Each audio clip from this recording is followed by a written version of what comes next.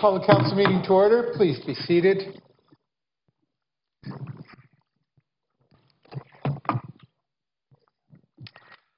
All right. Motion to reconvene the open meeting.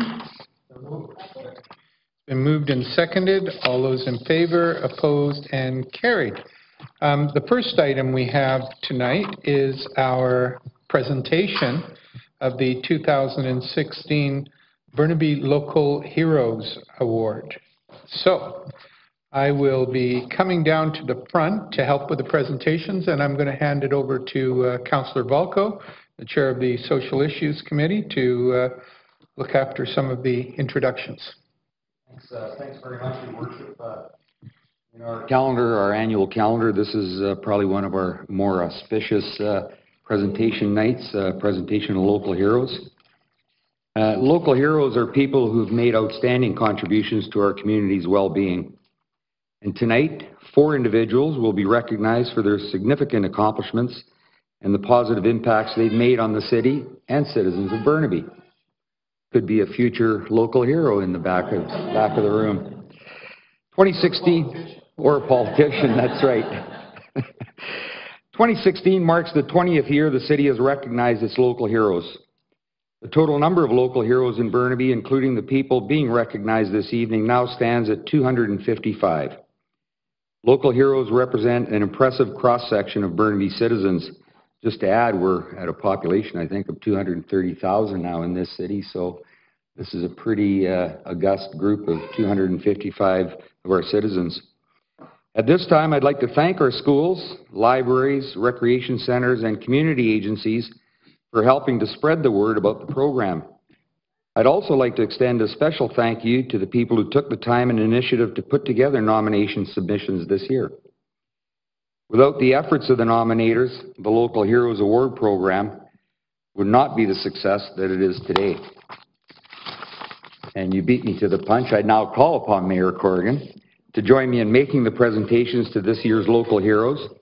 As your name is called, I invite each local hero to come forward to receive your certificate of recognition and to have your photograph taken. And so, Your Worship, our first local hero, Khalid Boudreau.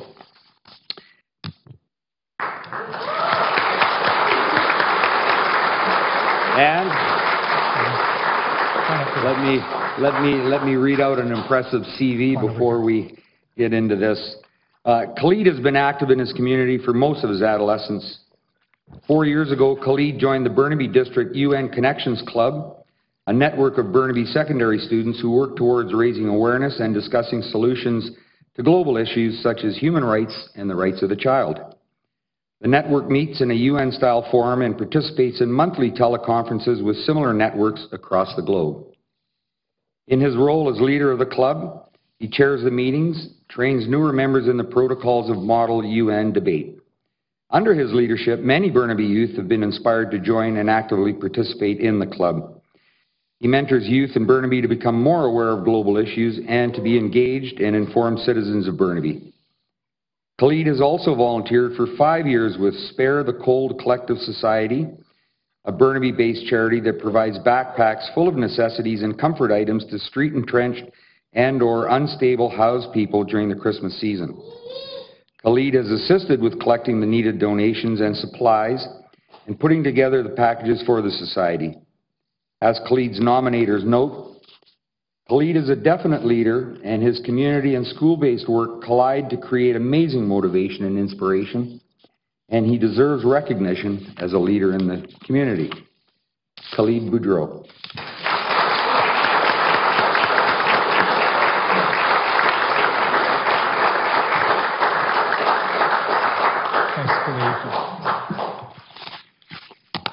I think we're in good hands in the future if we have more Khalid Boudreaux coming forward.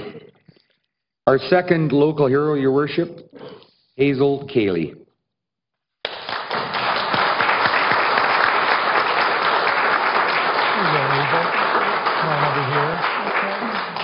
For 15 years, Hazel has been an active volunteer serving Burnaby seniors and new parents through her involvement with citizen support services.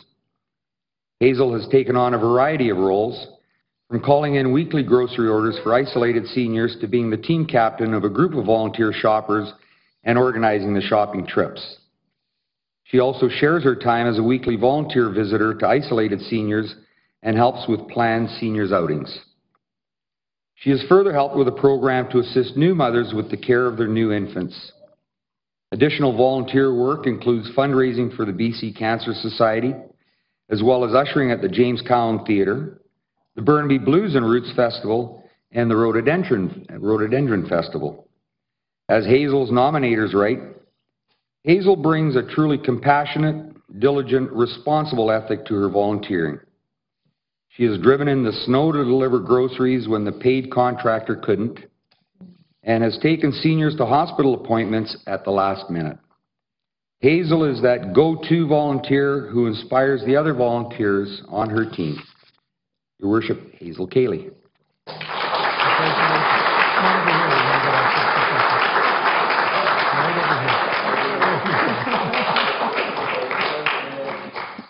Congratulations, Hazel. And our third local hero, Your Worship, Brenda Felker.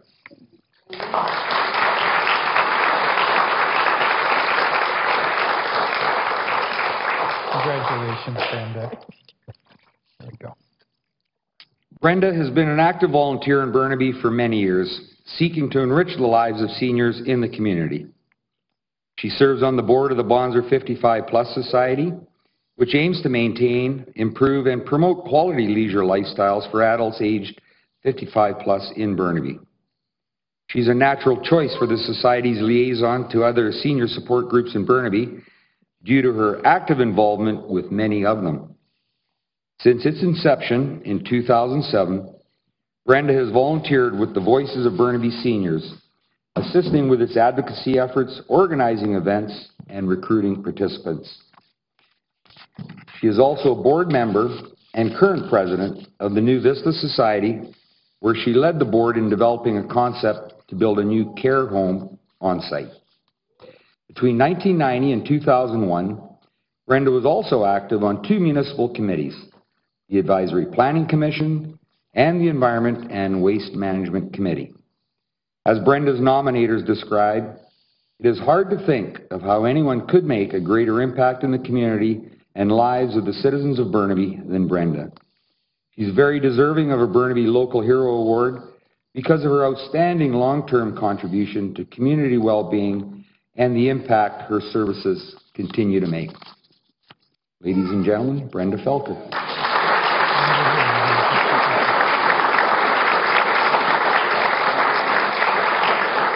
Congratulations, Brenda.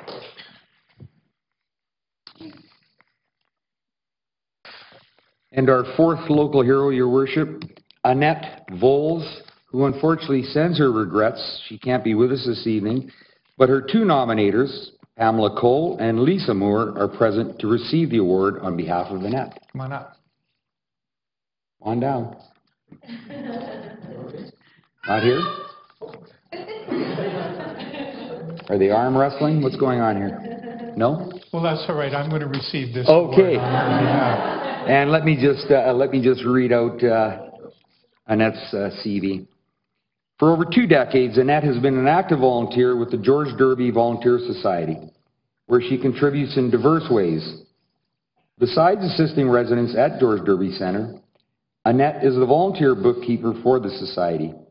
She has also served as the gift shop shopper, assisting with stocking the gift shop and ensuring that items requested by George Derby residents are regularly stocked. She often helps residents with shopping orders and delivers purchases to residents' rooms. Annette also contributes to event planning at the centre. She assists staff with planning birthday celebrations for residents, as well as other events such as Remembrance Day ceremonies. During special events, Annette leads a team of volunteers in ushering attendees to their seats, providing special assistance to those using wheelchairs or walkers. Annette also assists with clerical duties related to special events as needed. As Annette's nominators describe, we like to think of Annette as our Mighty Mouse. She has great attention to detail, humble quiet, doesn't ask for attention. She has her own drive and is 110% committed. Ladies and gentlemen, Annette Bowles. Oh, here we go.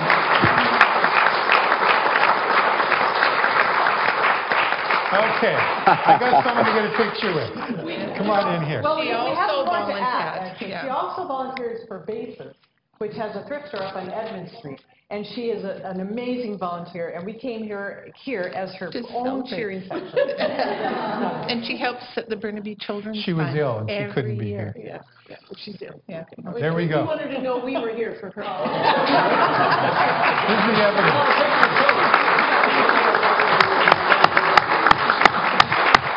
Thank you very much. Yeah. Please. Yeah. Okay, thanks.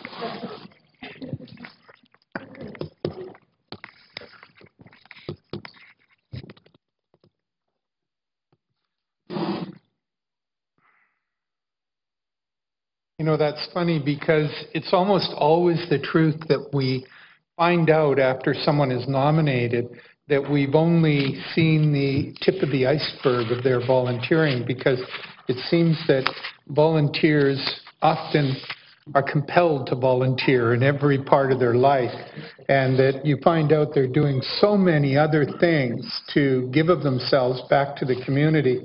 And that is one of the great pleasures of being part of these local hero awards. They are one of the nicest nights for us to be able to recognize citizens who make a difference each and every day in their community. And those citizens represent many other volunteers who are constantly out in the city of Burnaby making a difference for their fellow citizens, generously giving of the most important commodity they have, their time, to make sure that other people's lives are just a little more fulfilled. And it really does make a difference in Burnaby. And it makes, you know, I often say that Burnaby is a small town in a big city. And that small town comes from people just like you who are consistently out there doing something to help others and to make their lives easier. And tonight it's recognized by a lot of people who are here as guests who have come to congratulate the recipients of the Local Hero Awards, is that we have with us MLA Kathy Corrigan from Burnaby Deer Lake, MLA Raj Chauhan from Burnaby Edmonds, and MLA Richard T. Lee from Burnaby North. I want to also mention that we have with us from the Burnaby School Board, Vice Chair of the School Trustees, Harman Pander, School Trustee Baljinder Narang, School Board Trustee Gary Wong, and School Board Trustee Katrina Chan. And finally, we're lucky tonight to have Freeman Egon Nikolai and his wife Pern. Thank you very much for coming, Egon. That's a lot of dignitaries out to honor our local heroes, and I want to thank you very much because you all have busy schedules, and making time to be here for this event is very, very special. I want to offer my personal congratulations to all of the recipients. You've done a great job and are very deserving of this recognition. And one of the things I know is that you're going to go back tomorrow and volunteer some more and just keep working to make Burnaby a better place to live, work, play, and learn. So thank you very much, everyone, for coming out to celebrate our local heroes. And you're welcome to stay for the rest of the council meeting. It just gets better. But those of you who have to get home for some important matter, this is a good time.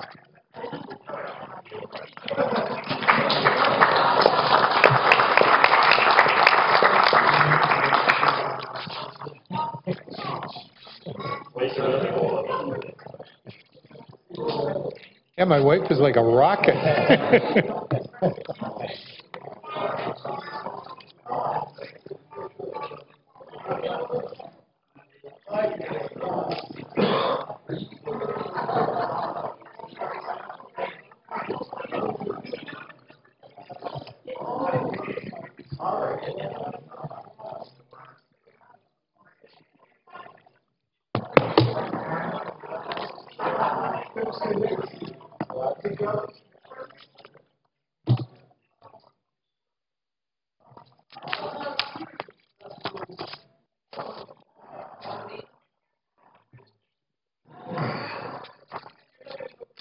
I should have probably done this while we had such a big crowd, but this is an important announcement and one that I wanted to recognize tonight. Maybe we'll just get that door closed. There we go. The Burnaby Mountain Golf Course received the award as Facility of the Year in the Lower Mainland. Burnaby Mountain Golf Course was recently recognized by the BC Professional Golfers Association, the BC PGA. Each year, the BC PGA Golf Awards honors top achievers for excellence in the golf profession in 10 categories, including Facility of the Year. The winners are selected for their outstanding achievements, promotion of the game of golf, and professionalism. Burnaby Mountain Golf Course is excited to be the recipient for the Facility of the Year in the Lower Mainland, joining other regional golf facilities throughout the province, including Victoria Golf Club on Vancouver Island, Copper Point Golf Club in the Kootenays, and Talking Rock Golf Course in the interior. Located in North Burnaby, the Burnaby Mountain Golf Course has been rated by Golf Digest as one of the best places to play in North America. This popular golf course boasts 5,800 to 6,400 yards of natural tree-lined beauty and gentle rolling terrain, and offers a unique blend of charm, character, and serenity. The PGA of BC is an association of highly skilled and dedicated golf professionals who promote, play, develop, and advance the game and business of golf for the benefit of its members and the people of BC. Its members teach and administer golf while providing strong leadership in the community through charity events and volunteering, dynamic and savvy. PGA of BC professionals are available at more than 200 golf facilities, a vital resource for the future of golf in Canada's golf capital, British Columbia. So that's a tremendous recognition for Burnaby Mountain. And Mr. Ellenwood, if you would, and Mr. Chu, if you would please pass on my congratulations to all of the staff at Burnaby Mountain Golf Course. I know that council joins me in giving their appreciation for the work and effort and commitment that's allowed them to get this recognition. I've golfed at the Burnaby Mountain Golf Club, and boy, it is really a top track, and it consistently does among the top 10 number of rounds in Canada. So it's a facility that is extremely well used by not only our residents, but by people all over the Lower Mainland. So please take back my sincere congratulations to the staff. Big pat on the back. All right. And proclamations. We have a proclamation for Waste Reduction Week, and that is being done by, let me guess. Who? Councillor Wang. There you go, Councillor Wang. I have a list somewhere. There it is, Councillor Wang. Thank you. Waste Reduction Week. Whereas the generation of solid waste and the needless waste of water and energy resources are recognized as global environmental problems, and whereas local governments have an important role to play in promoting waste reduction, reuse, cycling, composting, and other conservation measures, and whereas communities, business, and organizations across the country have committed to working together to raise awareness of these issues during Waste Reduction Week. Now, therefore, Derek Corrigan, Mayor of Burnaby, does hereby proclaim October 17th to 23rd, 2016 as Waste Reduction Week in the city of Burnaby. Thank you very much, Councillor Wang. The next proclamation is done by Councillor Jordan. Thank you very much, Your Worship. Office of the Mayor of the City of Burnaby, a proclamation, Great British Columbia Shakeout Day.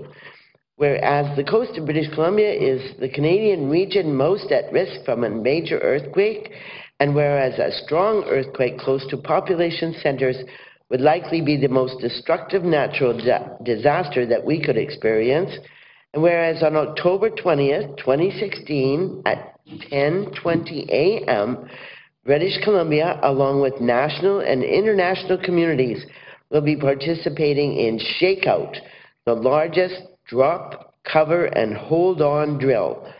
And whereas drop, cover, and hold-on is internationally accepted and recognized as the correct personal safety action to take during ground shaking, and whereas the City of Burnaby supports and encourages all individuals and organizations to actively participate in the Great British Columbia Shakeout and to register their participation at www.shakeoutbc.ca in order to be counted in the largest earthquake drill in history. Now, therefore, I, Derek R. Corrigan, Mayor of Burnaby, does hereby proclaim October 20th, 2016 as the Great British Columbia Shakeout Day and encourages all citizens and organizations to participate in the Great British Columbia Shakeout and then to endorse emergency management and preparedness activities that make our citizens and our community more disaster resilient. Thank you, Councillor. And the final proclamation from Councillor Johnson. Your Worship, this is regarding Foster Family Month. Excuse me. Whereas thousands of Burnaby foster families provide alternative family care for children temporarily unable to live with their families and extended families, and whereas foster families are an integral and valued part of a team that helps children return to their families, live with extended family, or make the transition to an adoptive family, and whereas foster families from many cultures support children and youth to understand and cultivate and preserve their heritage, and whereas fostering is a community responsibility and provides opportunities for all community members to contribute to the support of children and youth, whereas the City of Burnaby recognizes care, compassion, and unselfish commitment of Burnaby foster families. Therefore, yourself, Mayor Derek Corrigan, Mayor of Burnaby, hereby proclaims the month of October 2016 as Foster Family Month in the City of Burnaby. Thank you, Councillor Johnson. Right, a motion to adopt the minutes of the open council meeting held on October the 3rd, 2016. Any discussion? Seeing none, all those in favor, opposed, carried. Motion to resolve into a committee of the whole. Been moved and seconded. All those in favor, opposed, and carried. The first report is from the City Clerk, Certificate of Sufficiency on resident-initiated projects. Been moved and seconded. Any discussion? Seeing none, all those in favor, opposed, and carried. Moving on to the City Manager's reports. The first report is on the National Housing Strategy. Can I have a motion to adopt the recommendation, which is to present a statement for submission to the Government of Canada regarding the development of a national housing strategy? Moved and seconded. Councillor Jordan.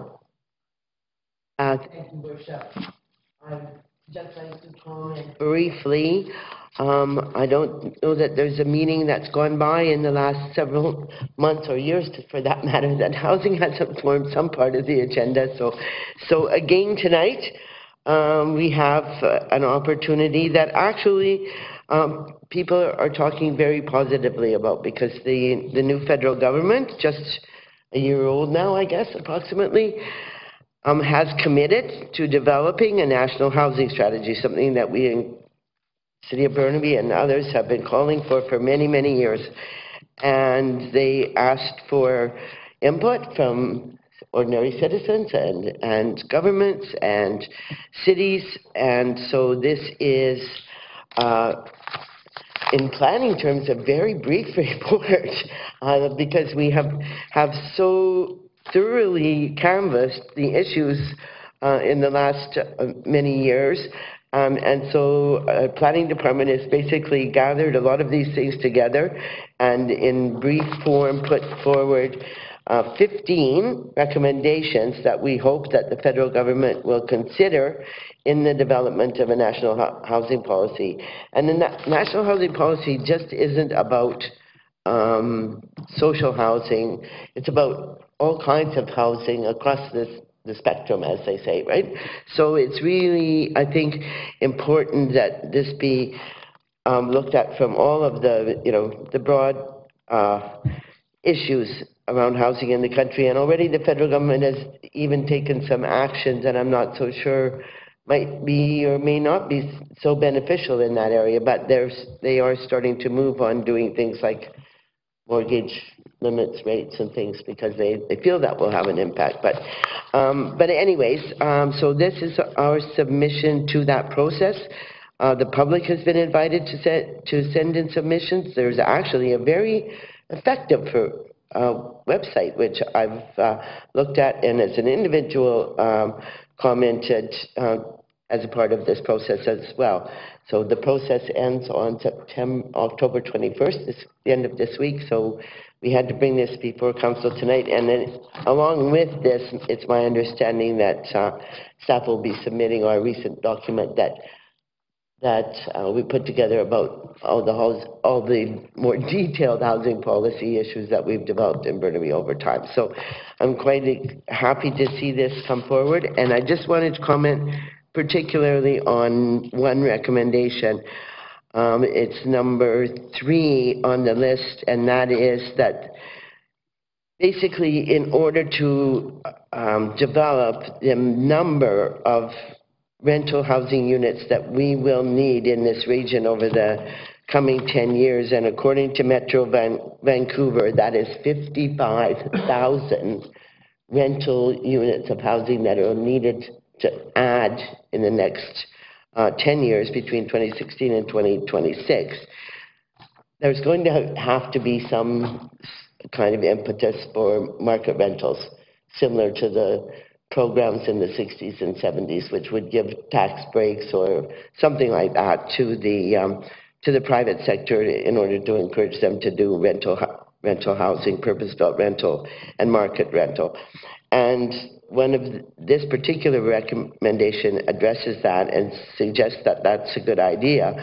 But, and this is again flannery's, I think, but Mr. Pelletier tells me that by the wording here, it says, restore federal tax incentives for secured affordable market rental housing. The secured piece means forever, which is a piece that wasn't, unfortunately, in the agreements and the tax breaks that were given to the market housing in the 60s and 70s. So there was nothing that said that even though you're getting a huge contribution of public funds in order to build private market rental, there was nothing that said at the end of the day and the end of the useful life of those buildings that they had to stay rental. And so this recommendation, in my understanding and what I hope for, is that if the government goes down that path again, that there has to be a commitment that because public funds went into that kind of development, it needs to stay rental for the future. And then any buildings that replace it hundreds of years from now will again still be in that style and form of housing. So we don't have the situation where we have today where market rental housing that has basically been subsidized for many, many years then becomes for purchase and no longer rental. So that's, of the 15 recommendations, that's the one I'm most emphasizing, and that's the one when I talk to my colleagues at other levels of government and other MPs that I keep emphasizing as well, because there has to be strings attached when the government's giving away its money, and I think that's an important one. So with that, I support the recommendation and the report. That's right, and those units, that's why cities put in regulations, and I think it's across the Lower Mainland, that did not allow the conversion of rental units to condominiums because that option was available to them, and so cities cobbled together a solution to protect that housing by preventing it from becoming condos. because we were given that power of approval and managed to protect them. But if it weren't for that, many of them would have just turned into condominiums and be sold. Right away, and some did before that, before the, rules were changed, right? So But I the think it's problem is we important can't that stop staff it now. mention, secure it, make sure that in fact it's going to continue. Councillor Dhaliwal. Thank you. I know you've been working on this issue at FCM as a director and as president of the UBCM. Is that there must be some satisfaction in seeing this come out? Is that it's a step in the right direction? Thank you, Your Worship. Just wanted to touch on that. I consider this as a good news, albeit it's just what should always be, and so it's never too late to say thank you. But what has happened over the last 25, 30 years, the housing stock has diminished, which to a point where, with the results in front of us, affordability is a big issue, homelessness, and people in the danger of becoming homeless, is because the government have, the other two orders of governments have basically did very minimal, which wasn't really the previous way of doing things when the federal government of the day in the 80s, late 80s and 90s, just walked away from that responsibility. So since, I guess, we realized that this has now fallen into the lap of local governments, we both at the provincial level, at the federal level, FCM, as you mentioned, Your Worship, has worked very hard lobbying over the last decade to make housing as a priority. It was time and again pointed out to them that Canada was probably one of the very few, if the only, perhaps the only one in the OECD countries which didn't have a housing strategy. Most developed countries have some sort of housing strategy which address the needs of their citizens. So this does two things. FCM has pressed hard to the federal government to have a dedicated funding, because they had announced $120 billion over the next 10 years, which was previously $60 billion, and then a new $60 billion. So the big city mayors and FCM has teamed together to say, look, there's a certain amount. They have asked for $12.5 billion over the next to be set aside just for housing, to just catch up, and then pick up on an ongoing basis building affordable housing, both market rental, both market housing, as well as some social housing through this strategy. One of the things, Your Worship, that I really like the proposal, which hopefully will come through, is defining the role of three orders of government. What has been happening over the last decade, particularly in British Columbia, I imagine right across the country, where the province has been pitting local governments against each other, all the local, oh, so-and-so is doing this, why aren't you doing this?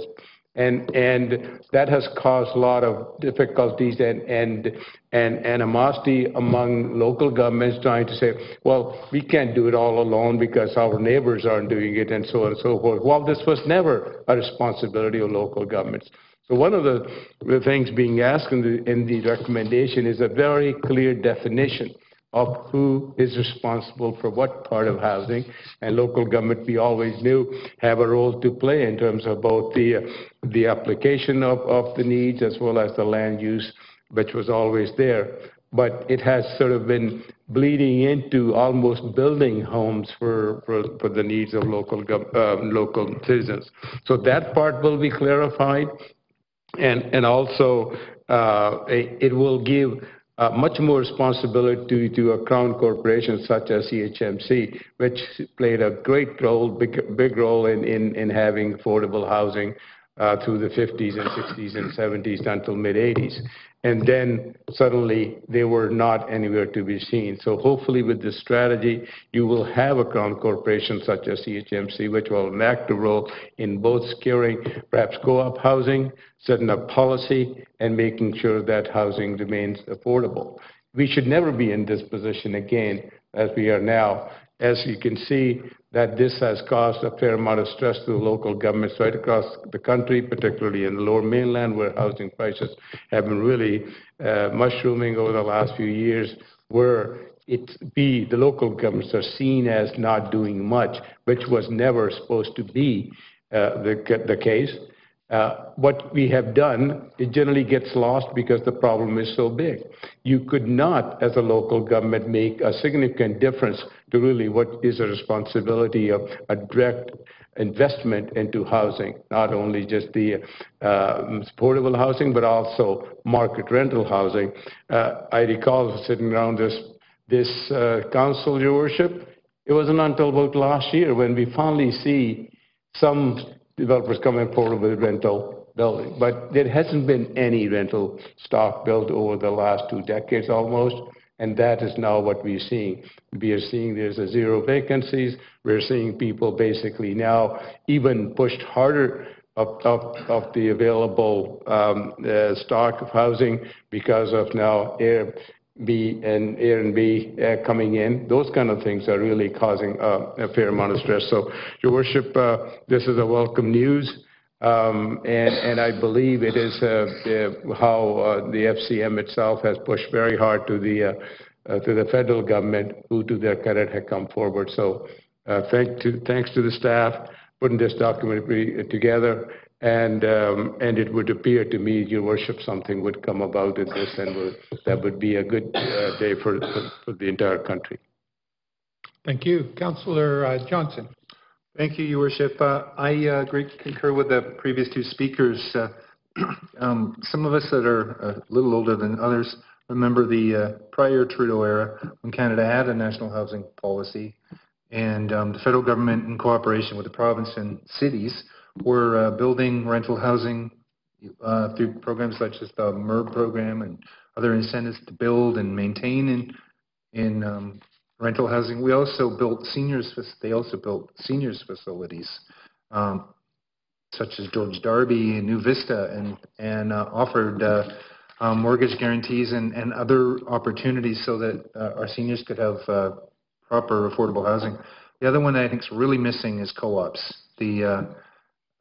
People like to have at least a partial ownership in where they're living, and those co-ops that were built up to 20 years now are, without this program, are facing the elimination of their federal funding, so they're scrambling to figure out how they can continue to operate. So I think this report comes forward, and this new policy will come forward at a good time. The only thing that I would hope is that the federal government has strong operating agreements with the provinces. I know they're not allowed to constitutionally do it directly with us, but I know in the past we've had federal governments giving money to provincial governments, including our own. Daycare is the one that sticks in my mind, where with federal transfers for daycare, and instead of creating additional daycare spaces, that money went into general revenue, and it offset the province's contribution to daycare, so they were able to use their daycare money to do something else. And I don't think that's what a national program is. If we're going to have a national housing program, then the various levels that agreed to put money into a program should be accountable for that money, so that we actually see housing opportunities built, and not just federal government subsidizing the budget of a province such as British Columbia. Thank you, Councillor Johnson. I too am optimistic about this, and I think we're perhaps giving a little more credit than is really due. I think earlier when it was mentioned that it's about time, it is about time that we began a discussion on a national housing strategy. We're behind almost every other nation in the Western world. But that being the case, the time to start is now, and to make sure that we start in a way that brings together the best ideas and opinions from across the nation.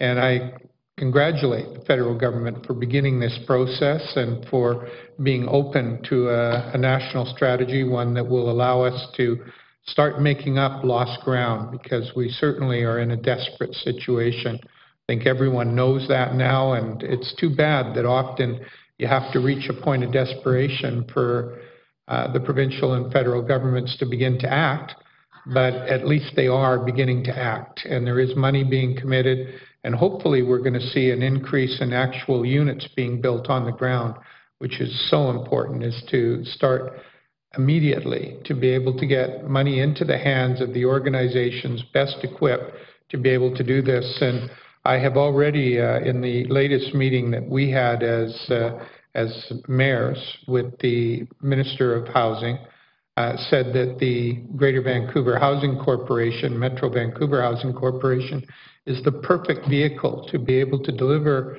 housing across the communities in the Lower Mainland in a fair and equitable way, and providing an organization that's proven itself to be very, very capable of managing good quality housing projects in communities right across the whole of Greater Vancouver.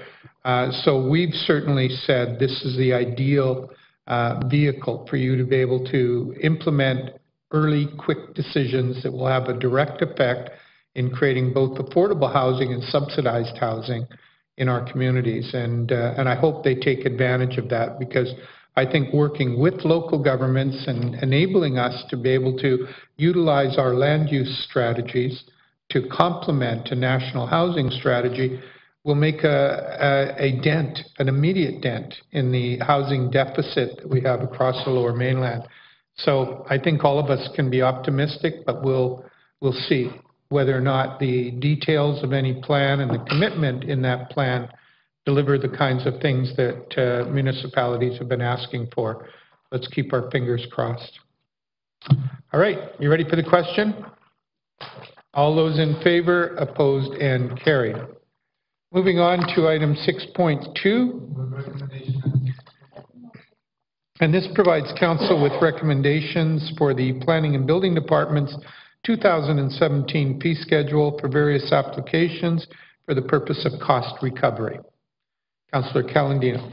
Thank you, Your Worship. Just a simple question to staff, because obviously these are fee increases that may affect the construction industry. Just wondering what's the distribution of this report?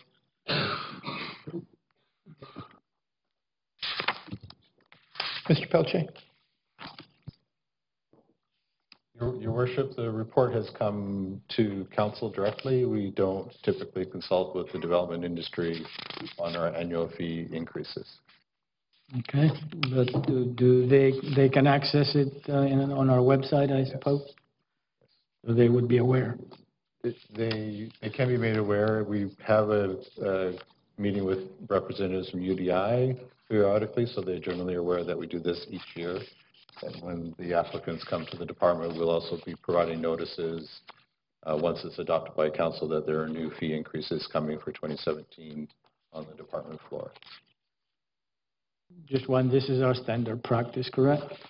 And other cities follow the same thing that we do? I think so. Thank you. All right, you ready for the question? All those in favor, opposed, and carried. Item 3. This is to provide a report to council regarding the 2015 traffic fine revenue sharing grant funding. Councillor Kang. Thank you, Worship. It's great to know that this year we received $2.5 million in this grant, and it's good to know that we are putting them in good use. I see that we are using them in tackling property crimes, substance abuse, and our RCMP drug section, road safety, violence. As well, we are using it for school liaisons youth section. One question that I have is, I was wondering what the formula for this is. From the report I see at the top of the page, it says that the financial certainty of this revenue stream enables cities to utilize this revenue source as a funding. And then I'm looking down at the chart, and every year we receive something different. So I was wondering how the formula is set and how we are receiving different grants, different years. Mr. Pelche? Director of Finance. Oh, okay. The Klimchuk. Through your worship. The traffic fine revenue grant that that was in place prior to 2014 has changed. So the provincial government ended the program as outlined in the report, and a new funding model was implemented as of 2015. So the reason for the change between 2015 and 2016 was that as part of the 2015 grant that was provided to the city, the province advanced as part of the notification that they were advancing a portion of 2016 grant funding as well. So the difference between 2015 and 2016 is about $135,000. We're not aware exactly of which portion was advanced. So my presumption is that that represented the 2016 grant that was advanced in 2015. Does that make things any clearer for you? I have no idea what the formula is. If there's a formula. Neither does the finance department, so you're even. We'll sit down and talk more. I think so. Councillor Jordan. Your Worship, this is a file I've followed for many years since Premier Campbell first announced way back at my first UBCM convention that he was going to give all the revenue from traffic fines 100% back to the cities. Right? A lot of things have happened in between then and now. And all I know is that the money we keeps going down. and yet we seem to be having like more fines. And now on top of that, we have administrative penalties, which I'm sure, well, this has nothing to do with traffic fines anymore, according to the Director of Finance. So why would that be included? But anyway, I thank staff for the information. I would like to also maybe refer this to Financial Management Committee and we could do some follow-up on. I will second that. What's happening these days. So you'd like to send it over to the Financial Management Committee? Right. Just so we can do some further inquiries, maybe find out something that answer Councillor Kang's question, because we can receive the report. I mean, this is just for information, right? And we did get our $2,581,000. Good, but. So you'd like to amend it to add to the existing recommendation and refer to the Financial Management Committee? Second. Yes. All right, on the amendment, all those in favor, opposed, and carried. And I think, I think it's important that we sort out exactly how this money is coming in, but I also wanted to mention that many of the municipalities who've received this fine revenue have simply put it into their general finances. And we stand out because we took this money and we put it into policing, which is what the government wanted municipalities to do. What they had requested was that this money go into policing and supplement policing programs. We did that, and we put it directly into policing right from the very beginning. And sometimes you're not given credit for your relationship with the provincial government in the sense that a request like that was honored without any requirement, without us being put in a position where they required us to put it into those programs. They requested, and we did put it into those programs. And so the augmentation of those programs has been directly benefited by the traffic fine revenue that's coming into the city. So this isn't something that we have been taking and utilizing to reduce our tax. This has been something we brought in to enhance policing, and I think that's an important distinction. And I wish more cities had taken that approach, but given that we did, is that I think the province should recognize, it's important for us to recognize, too, where this money is coming from and how it's being apportioned and whether it's being apportioned fairly, which is one of the critical elements, is to understand and say, well, at least we're getting our fair share, because no longer is it all of the fine revenue. It seems to be just a number that's kind of plucked from the air. And I think we deserve a better explanation, although I'm always reluctant to look a gift horse in the mouth. In this case, I think we need to know exactly how the apportionment occurs. All right, you ready for the question? All those in favor, opposed, carried. Item 4. This provides council with information on construction activity as reflected by the building permits that have been issued for the subject period of September 1st to September the 30th. Councillor Calandino. I thank you, Your Worship. I've been looking at the figures carefully last night while I was falling asleep, and I noticed something. You know, we are generally pointed to as a huge growth of high-rises in our town centers, but I look at the figures here, and actually the single-family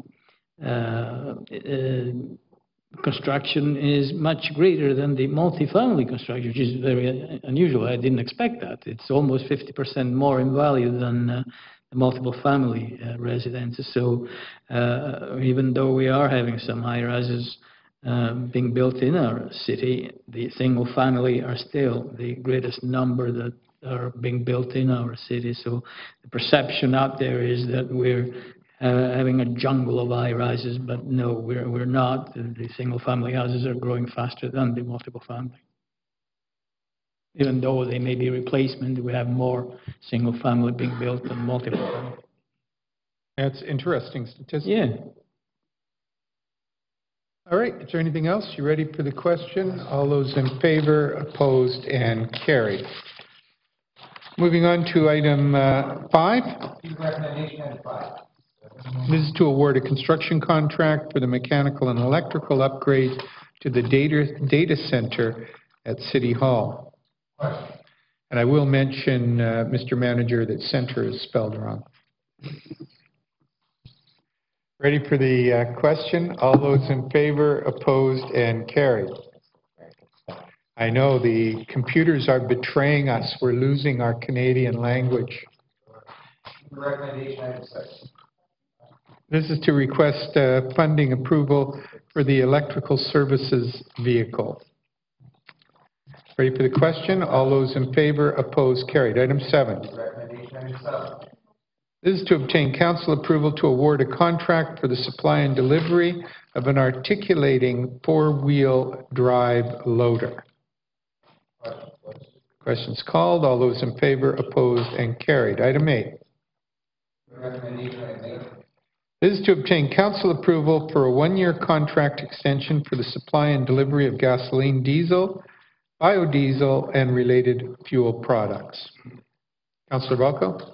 I just want to make an observation. I've noticed in various reports in different media outlets that our refinery here in Burnaby is up for sale, and it's the last remaining refinery in the Lower Mainland. Supplies about, I think it's 40% of the requirements for the province. I'm just curious. I'm not asking for anything, but if any members of staff have had any discussions in regards to this and what the plan is if that place ever does get sold and it gets closed down, what's the outcome as far as where does the Lower Mainland start getting the supplies from?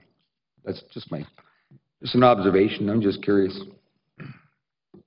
Yeah, it is a concern because it's a major supplier for British Columbia, and it's ironic that we're going to end up in a situation where we're being expected to ship all of this oil out of our port with none of it staying here for the refineries in British Columbia and all of it going overseas to be sold back to us as a refined product. And those people, I know very often you get on the internet and all the trolls that are on the internet say, well, if you use gasoline, if you use fuel, how can you possibly be opposed to any of these products? Well, because we're not the ones who are going to get to use it. And the reality is it's being just sent offshore.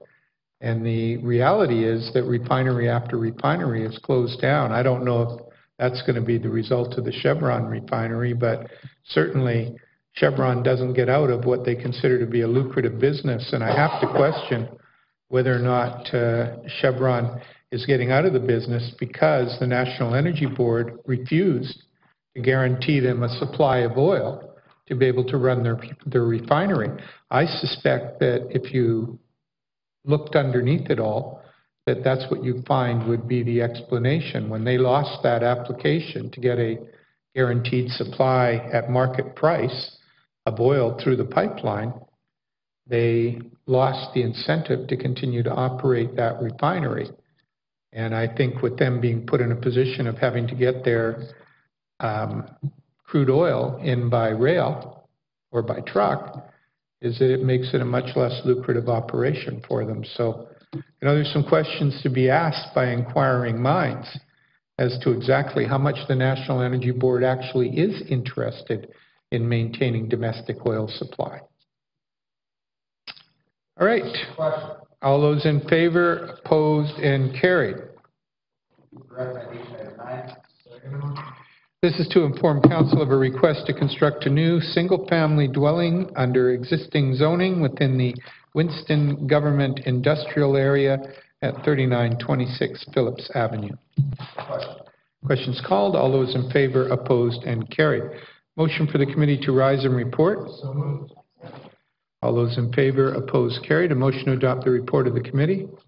All those in favor, opposed, and carried. Bylaws. Councillor Jordan, please. Right, Mr. Mayor, it's my turn.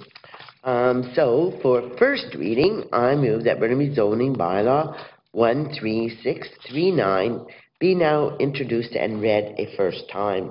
Second motion. Moved and seconded. Any discussion? All those in favor, opposed, carried. For first, second, and third reading, I would move that Burnaby taxation bylaw 13654, Burnaby capital works bylaw 13655, and Burnaby highway closure bylaw 13656 be now introduced and read 3 times. Second motion. Moved and seconded. Discussion? Seeing none, all those in favor, opposed, carried. For second and third reading, I move that Burnaby business license bylaw 13653 be now read a second time and a third time. Second motion. Moved and seconded. Discussion? Seeing none, all those in favor, opposed, and carried. For consideration and third reading, I move that Burnaby zoning bylaw 13631 be now considered and read a third time. Second motion. Moved and seconded. Discussion? All those in favor, opposed, and carried. And lastly, for reconsideration and final adoption, I move that Burnaby zoning bylaw 13527 be now reconsidered, finally adopted, signed by the mayor and the clerk, and the corporate seal affixed thereto. Second motion. Moved and seconded. Is there discussion? Seeing none, all those in favor, opposed, and carried. Do we have any new business? Councillor Jordan. Thank you again. Just a couple of items in the purple pages, the correspondence. As we've been talking so much about housing lately, we haven't talked much about transit. And item number H is correspondence from a coalition of Vancouver neighborhood associations speaking out against the proposals for increased property taxes for TransLink and increased density related fees and things for TransLink.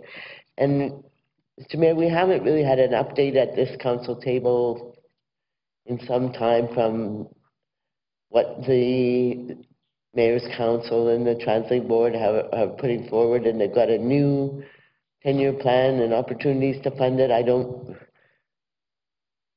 So I think maybe it would be a good idea if we did have some kind of an update on where I know you live it, and I hate to remind you about it after every one of those horrible meetings, but I think it would be important for us as a city to know what they're planning to do to us next.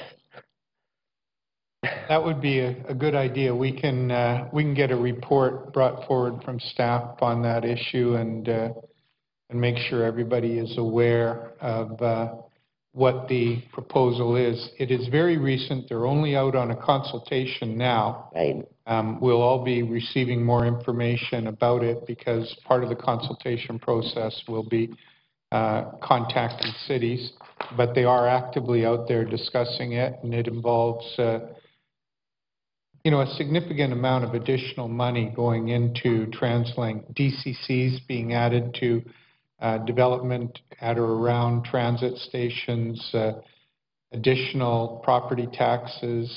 As you know, I voted against it, but I was, I think, alone in voting against it. A lot of the mayors are, again, given the province refusal to look at any other funding mechanism, are saying that we have to suck it up and put it onto property taxes. I'm not supportive of doing that, and I haven't been in the past. And at one point, to be honest, the mayors voted unanimously not to have property taxes receive any more of the burden of TransLink. But opinions obviously have changed since then. And now they're pushing ahead under the leadership of Surrey and Vancouver for more money to go into transit. And I personally think this is only the beginning, that this was just a knock on the door to see how the public reacts to more taxes being added onto their property. I don't know how the reaction is going to be. I think the public is getting tired of hearing this and are being lulled into submission, that they can't fight it, that even though they voted against more taxes in the referendum, there's a way to circumvent that and to come back with a new set of taxes. So it's frustrating, and I find those meetings frustrating, and that's probably why I don't bring them up here as often as I probably should. I'm trying to retain some reasonable level of blood pressure. So but staff can bring a report in and say where we are and what the plan entails and exactly what to expect from it. But remember that all of this now is being broken down into phases. So there are these incremental increases that are attached to phase, and they promise the whole picture, but the actual monies that you put in only get you a piece of that picture. So it's a little bit like timeshare sales. So you never really have the full picture of exactly what this is going to cost you. So yeah, I'll ask for staff to bring in a report, Mr. Pelche, and make sure that we get council brought up to date at the next meeting. I'm just thinking it will be in, Councillor Volker, when did you get your letter from BC Assessment last year? Just before Christmas? So we'll have another, many thousands of Burnaby residents just before Christmas getting that warning letter from BC Assessment about how high their assessed value of their homes went up since July 1 of last year to July 1 of this year. And I'll bet it's double. And then you add on this, and you add on that, and then I understand UBCM did not support our resolution to look at the homeowner grant situation, so no one cares about that outside the Lower Mainland. So we're going to have some pretty interesting responses to property taxation from citizens, and this is a piece of that action that I think is people are misjudging at what level the temperature is around those issues in our communities. So, and one more thing is that the assessments are provincial responsibility, and they'll be coming out. We've asked the province to try and balance those assessments and make sure that they're not going to have that kind of impact. But I suspect maybe they'll find something to do now because we got an election in May. And they're not going to be happy to be going out and telling everybody that there are massive increases in their house prices. So it's hopefully there'll be some other solution coming out of it by that point. But we'll get a report anyway. Now, also for those of you going to Council of Councils on Saturday, they're going to be doing an update on the TransLink plan there. So you'll get more information. I think. My impression was that this was an effort to sell all of the councillors across the Lower Mainland. And what they've done is basically gone in municipality to tell them all the things they're going to get if they support this. And Yeah, so, realistically, many of those promises are a decade off, but, Pie in the sky. never discard a good promise. All right, so we'll get that report for you. Thank you. Councillor Volko. Thanks, Your Worship. It's very brief. I just wanted to add when we were towards Burnaby Mountain Golf Course one, I just wanted to let people also know that you don't have to be a golfer to go to facilities at the Burnaby Mountain Golf Course. The city, and in particular, our catering staff and our head of catering staff, Bob Farhani. Over the last 18 months, since the city's been running the restaurant and also the pub there. It's a lovely little place, and I used to go there quite a bit. And after Councillor Jordan's warning about my assessments, I think I know where I'll be going to drown my sorrows when I get that little advance letter. So again, I highly recommend Burnaby Mountain, not just for golfers, but for members of the public. It's a great little place to go, and you can watch the golfers, but from the comfort of a lovely appointed restaurant and pub. So. Yeah, they won a Dine Out BC award for the little restaurant at the Burnaby Mountain Golf Course. So pretty impressive. Staff there are doing a great job. It's a fabulous facility. Yeah. Councillor Johnson. Your Worship, just to follow up on the taxes and transit thing. I think one thing that you mentioned there, which is really important, is that the assessments were done last July. People are going to get them in November, December, and they reflect the value of real estate in the middle of the summer when it was perking before the new tax was brought in. In some cases, people's properties have taken a bit of a dive, and yet, because of how the system's set up with BC assessment, they're going to be taxed based on their value in July. So I think there's going to be a little more of an issue there than what people expect. The other one on the TransLink issue, they're mentioning, I think it's $4 per household on an average household. I think you'll find with the property values in Greater Vancouver that the average household is probably Maple Ridge or East Langley or something, that anybody basically west of that is going to pay much more than $4. So it's kind of a misleading way to sell it. Well, and I think it's intentional.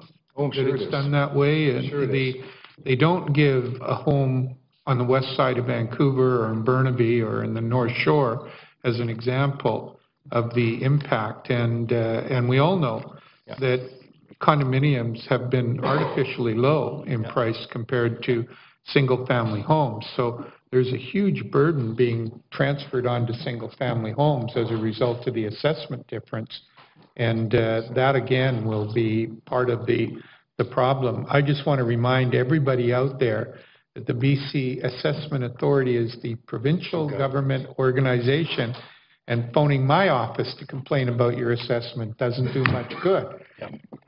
Now, I don't think that'll stop anybody, but it is true that it is the provincial government that determines those assessments. And I think most of us around the region would handle it much differently if we were given the opportunity. And Councillor Volko, you had another item? No, I'm sorry. Turn myself off there. All right. Motion to adjourn. All those in favor, opposed, carried. Thank you very much to council and staff and everybody who was here with us tonight.